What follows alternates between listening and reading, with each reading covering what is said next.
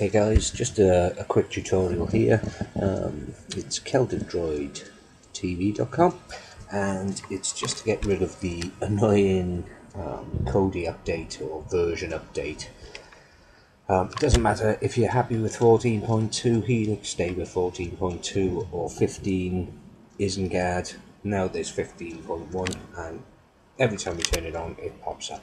It can be quite annoying. I will rectify it in the next update for the wizard, but if you just want to get rid of it, it's easy enough. All we need to do is we go across to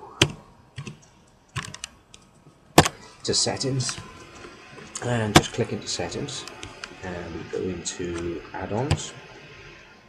Okay, once that comes up, then we go into enabled add-ons. So this one here, you just click into that, and then we're looking for services. So highlight services here, click into services, and then we are looking for, if we go up, it's the notifications. We don't want that one either, but it is